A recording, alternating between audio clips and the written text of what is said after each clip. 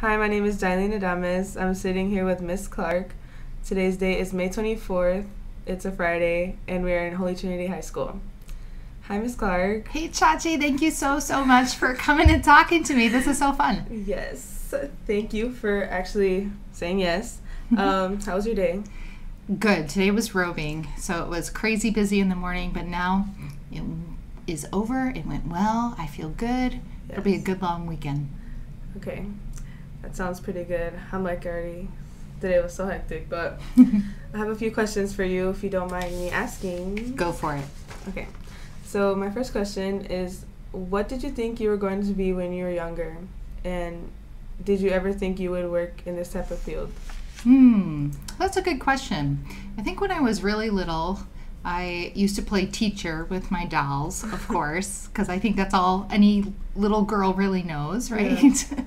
I knew I didn't want to be a nurse, which is what my mom was, because that's just gross. But so the other thing I knew was teachers, right? And then by the time I got to high school, I had discovered journalism. I went away part of my senior year of high school and did an internship in Springfield, Illinois. And I got placed into a press office, and so I got to meet all these journalists and write press releases. And it was there that someone told me, hey, you should go to University of Missouri. And I got really excited about going to journalism school there. So from there on, I knew that's what I wanted to do. And I didn't really think about any other option until much later when I decided I needed to get out of the newsroom. What do I do with this journalism degree now? And that's how I ended up in communications. So who reached out to you about Holy Trinity? Well, I found the job posting for Holy Trinity on a website called npo.net. And I read all about it, and it seemed really interesting. It seemed like a job where I could use all of my skills, and I wanted to be able to do what I was best at. And it seemed like a place I could really align with the mission. I really care for our families, and if I could use the things I'm good at to help any of our families have a great experience and achieve your own dreams, then what more could I ask for? Okay. What is your favorite part of working at HT, and what's your least favorite part? My favorite part is definitely the students. I love you guys. I'm gonna cry. I really do. I'm so incredibly proud of our students. I think watching them come in freshman year and then start to grow and change and realize, number one, that you're not alone. And that no one wants you to struggle through life alone, but B, you have so much potential, right? There's huge hope for every single one of your futures, and if you just grab for it, you can have it, right? And so to get to not only watch, but be a little bit of a part of that journey is an absolute privilege. So that's why I stay. I think that's why a lot of people are here. The hardest part about my job, other than the students, because you guys could definitely be heartbreakers too. School's a really interesting place to work because everyone is here for a common mission, but we are all kind of siloed, right? You think every teacher is the king or queen of her own classroom, and you've got different departments. We all have to work together, but we're separated spatially throughout the building, and so just getting everybody to collaborate, getting everybody on the same page, getting everybody organized for events like roving, right, can be a lot of work. But, those hard times are still a privilege. Yeah, it's still my honor to do that. Okay. What was your family like when you were young, and how is it different from now? So when I was little, I grew up with my mom and dad at home. I have an older sister and a younger brother. We grew up in Orland Park, so southwest suburb, like 151st in Harlem. And my grandma lived 2 blocks away, and she would come and take care of us, get us to school in the morning, meet us from the bus in the afternoon, because my mom worked nights and my dad worked days. My dad owned like a trucking business. He had his own truck. And then when I was in first grade, he decided to go back to school and become a nurse as well. So he was in school for several years, and then graduated, so I got to see someone graduate from college. My own parent graduate from college when I was in grade school, which was very inspirational.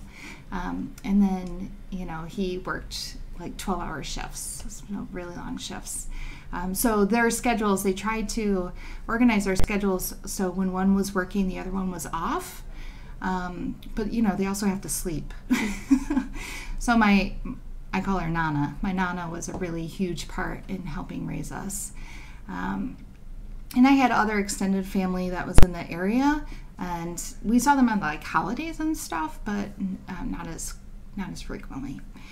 So it's different now. My parents are still in Orland Park, but my mom cares for her mom, my other grandma, 24/7. So she has dementia. So that's very different. That's changed the family a lot.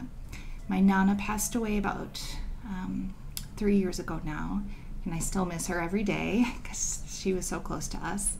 And then my siblings are both in Texas. My sister is in Dallas with her husband, and my brother and his wife and my 2 nephews live in a small town called Wingate outside Abilene, which is not that much bigger of a town. So they're really far away, and I never imagined that. I always thought that they'd be here in the Chicago area, and I would be probably, reporting around the world, and then I would come home to see them.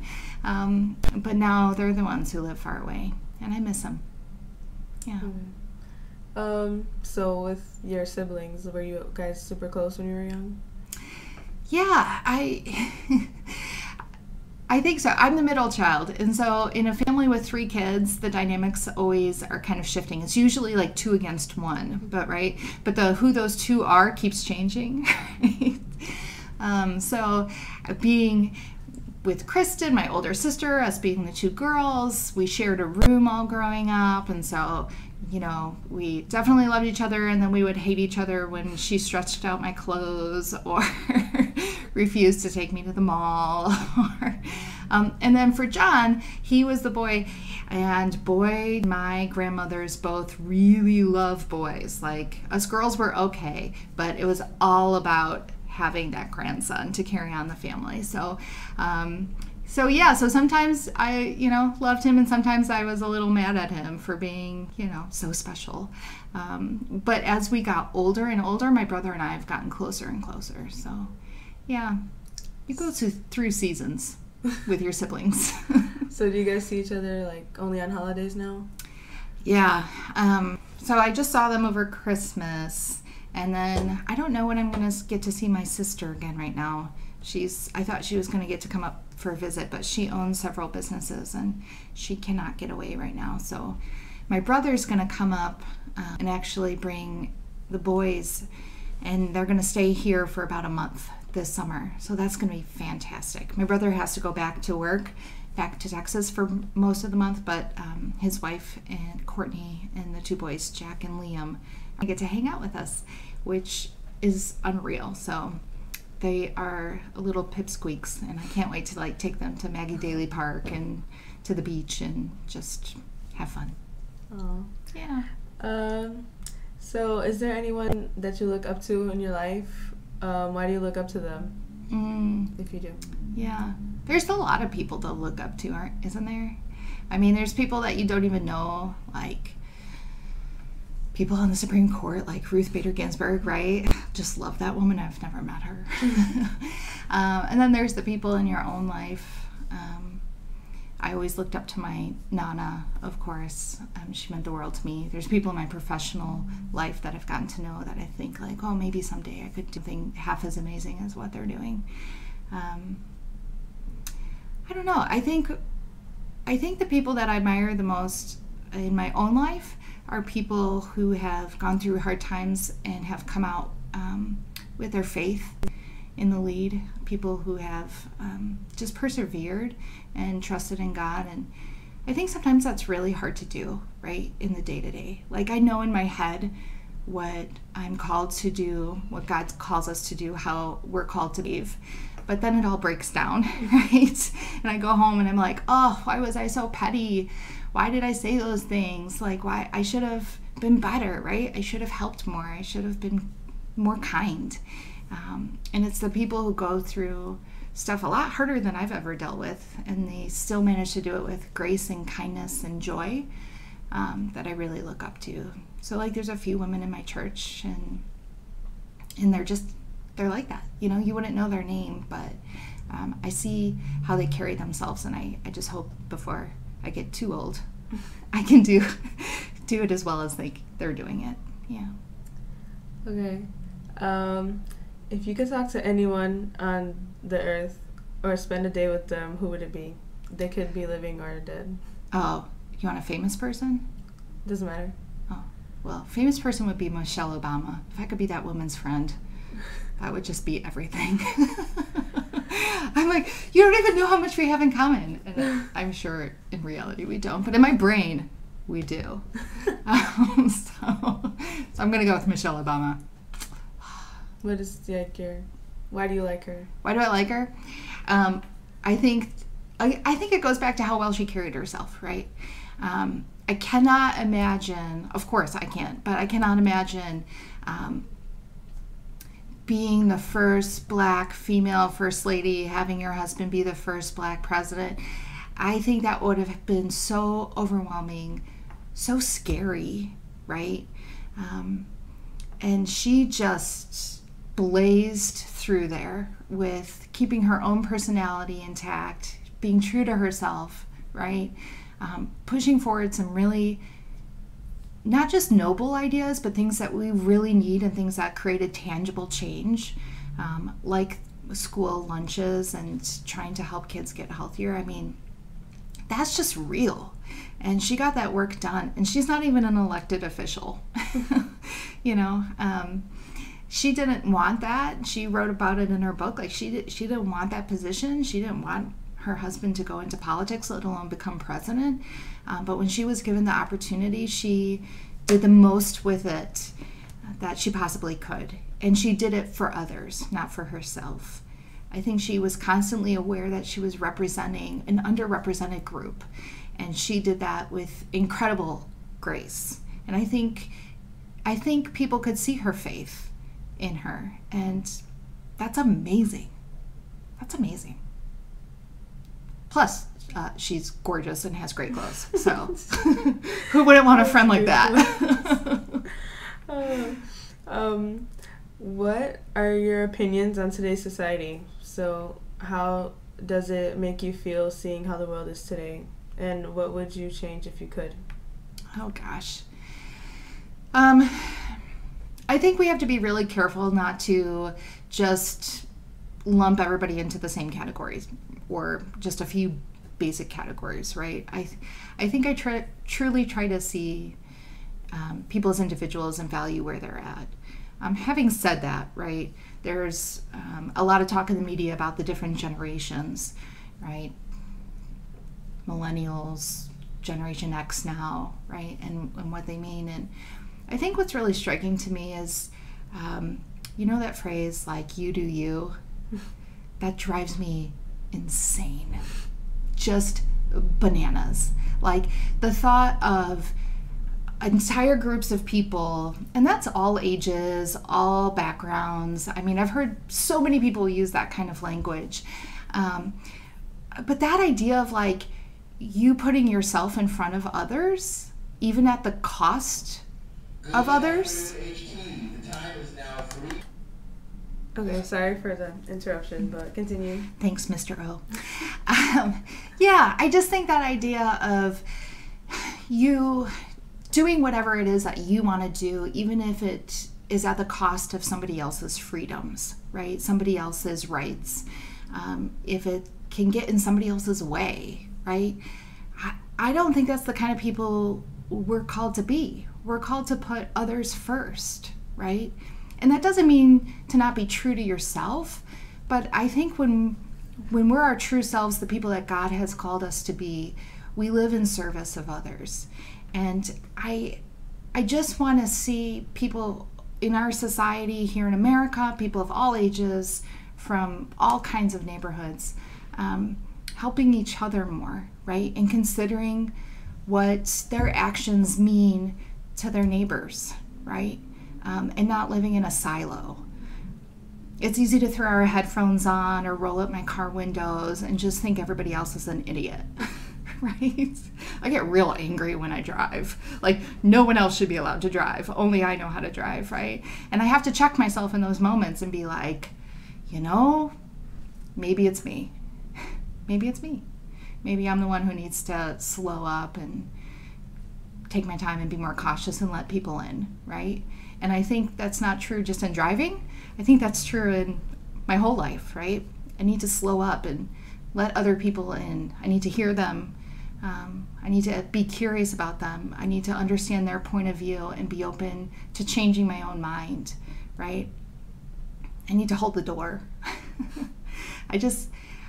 I need to see how I can serve somebody else and check my own implicit bias at the door, right? And I hope as a society we can start to do that again. I think we did it at some points. And I think right now it's very popular to not care about others at really macro levels, right? You talk about the immigration discussions, for example.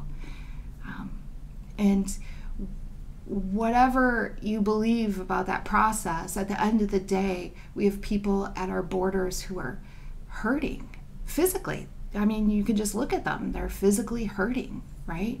And if you see someone who's in that kind of physical pain, you have to care for them, right? We have to care for them. It's that simple.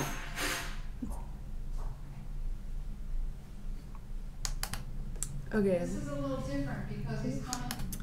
Okay, next question is, how do you give such great advice? Is there a method to reading people? Oh, do I give great advice? I don't think I do. You give such great advice all the time. Like, literally. Oh, I don't know. I should probably less advice. I think what I tell myself is to try to listen more and talk less, right? But if I do offer advice, I want it to be biblically sound, right? I want it to reflect who we are as a people of faith. That's definitely number one. And number two, I mean, I've done a lot of things in my life and I have failed a lot, right? So if I can pass on anything I've learned along the way, my own journey, just being honest and transparent about that, then I'm happy to do so, right? You've probably heard the same stories from me over and over at this point, so. And I have a really wise dad. My dad gives me great advice. I might just be repeating his words. Okay. What is something about yourself that most people don't know about? Well, I don't know how many people know, but my first job after college was being a morning news anchor. So, yeah, I was in Joplin, Missouri, and I was on the morning show and the noon show, and it was just me and then our weather guy. And so I was on air with him for like 4 hours a day. And I was very young. I mean, I was right out of school. So I got hired when I was 21. And I wasn't just the anchor, I also was the executive producer of the show. So I was in charge of basically everyone that was in the building at that time of day because it was so early, right? None of the managers were there yet. So I was the most authoritative person. And I was probably the youngest person at the same time. So that was wild. It was a lot of fun. It's where I met my husband. But then the business changed a lot, you know, and when Jared and I started getting more serious about each other, we had to decide, do we want to have our careers or do we want to try and make this thing work? So we both left journalism at that point, and I not regret it. So people ask me all the time if I wish I could go back or if I wish I'd never left, and no. We made the best decision. Can you talk to me a little bit about Jared? Oh, about Jared? Of course. He's great. What do you want to know? Just like how he's affected your life, stuff like that. Yeah. I mean, so I'm married since 2007. Yeah, I did the math right. Yeah. And I met Jared in 2003. So There you go. We don't have any kids, and we live here in the city, in the South Loop, and I think we bring out the best of each other. I mean, he can be a bit of a homebody, and I want to go spend time with friends, right? So we balance each other out. We probably had pretty similar upbringings, but in reality, you know, there's lots of differences between us, but it all seems to work. I think Jared's really good at encouraging me to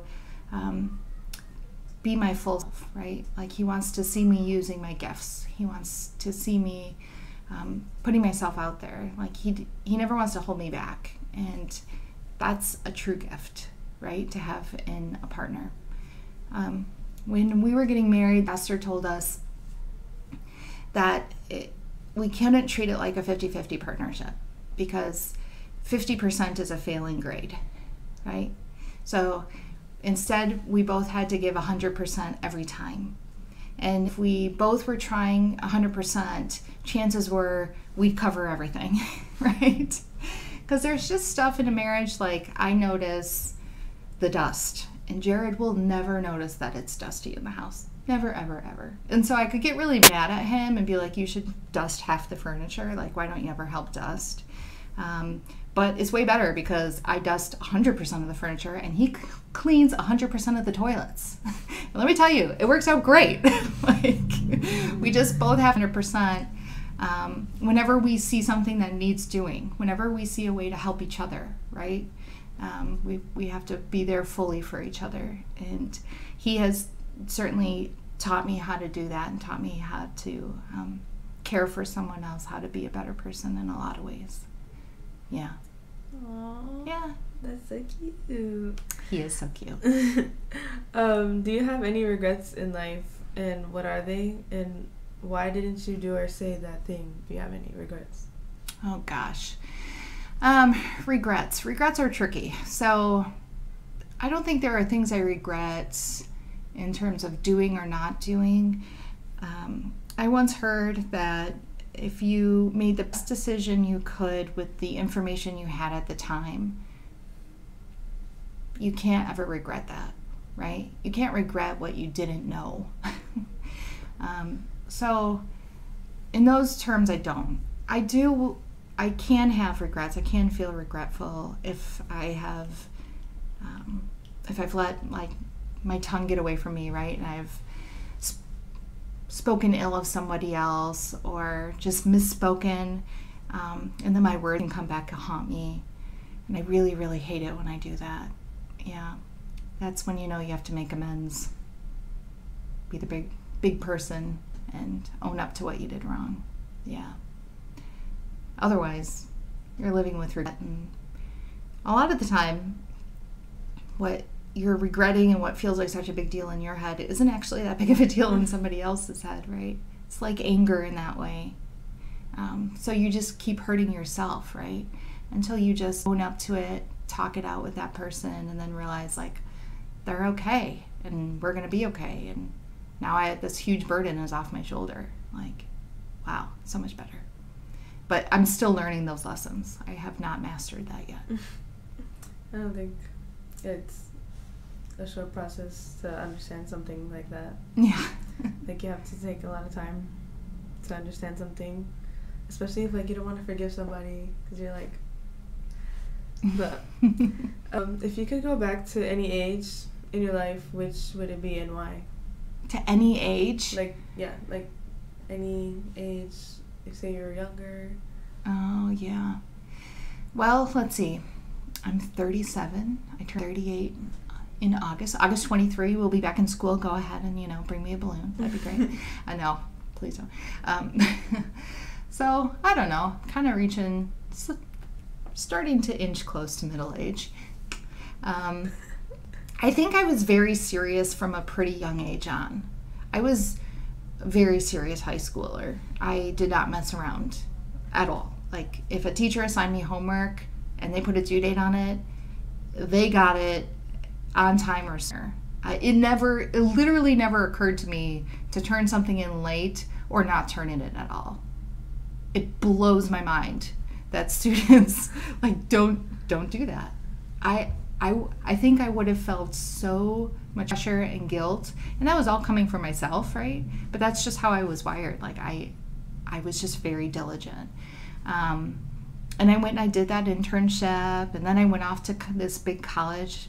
I had been in a high school about the size of Holy Trinity. We had 400 students, and so going to an out-of-state college like the University of Missouri with its tens of thousands of people was just crazy, right? Nobody did that from where I was from, and I went and I was very focused on my major, and I was focused on my future career, and I don't know that I like stopped and had enough fun along the way. Like I think I would go back and tell myself like, it's gonna be okay. None of it's gonna go the way you plan, but that's actually okay, and you can just lighten up a little bit. You can skip that one class that one time in college and survive. So do you think like being diligent is like a huge part of your life? Like that characteristic? I think it is, yeah. I think professionally and personally, I really am outcome driven, right? So I have a certain amount of pride in being highly productive. I want to see that I'm doing something and it's making a difference, and there's a tangible outcome from that. So yeah, I push myself still. I always have in every job. And in my personal life, I mean, I'm very diligent with my volunteer work, and not with cooking. Not so much there. But yeah, in a lot of other ways, I am. And I have a hard time relating to people who are not outcome driven. That's something I work on, right? People who are like a little more esoteric. I'm like, yeah, but what are we going to get done? Like, that was an interesting conversation, but where's the to-do list? Maybe that aspect is a good thing. Do you think it could be a good and bad thing? Yes. Yes, I think it can be a good and bad thing. I don't know. Again, I think, it's that advice to myself to lighten up a little bit. Yeah, I could use some more of that. Okay, so you're always helping people and don't seem to realize the impact that you have. If there was anything you would want someone to do for you, what would it be? How would this act change your life? Oh my gosh. Oh, what would I want somebody to do for me other than cook? Jared's a pretty good cook. I mean, if somebody showed up every day, like, with a healthy smoothie, that would be a life changer for me. I'm not even joking. So, like, left to my own devices, I would probably eat a tortilla that I warmed up in the microwave, and that would be like it. Is it flour or corn? And a lot of, oh, that's a good question. Oh, it's probably whatever was closest.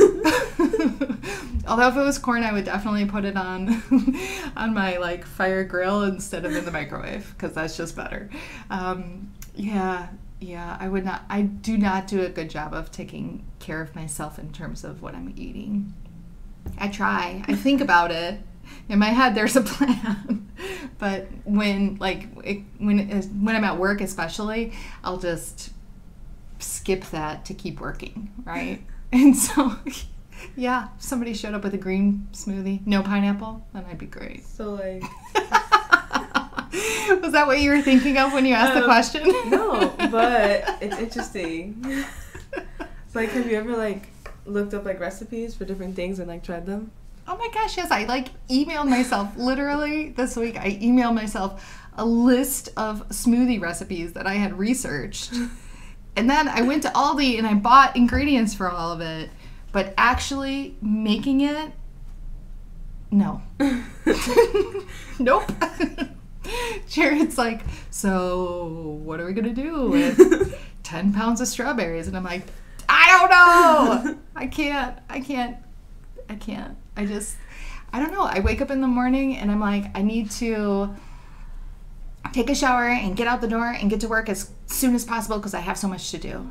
And so even though making a smoothie would literally take 3 minutes, I just don't do it because I just want to get to work.